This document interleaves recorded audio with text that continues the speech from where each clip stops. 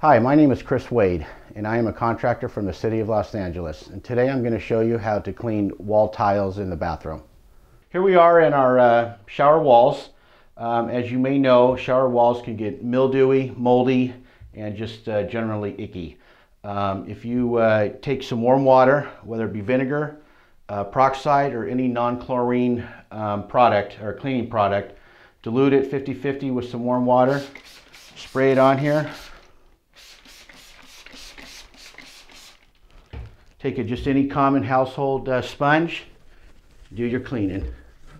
Wipe, any of those areas that need a little bit of extra elbow grease, go ahead and apply that.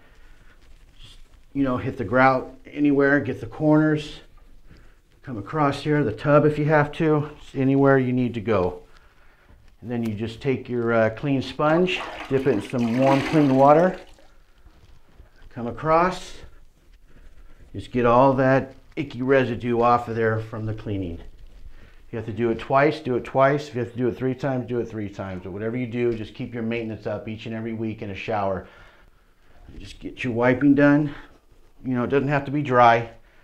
Just get all the residue off of there. And again, any maintenance that you take care of a couple times a week is going to prevent any buildup of a residue or mold or just any ickiness in a shower.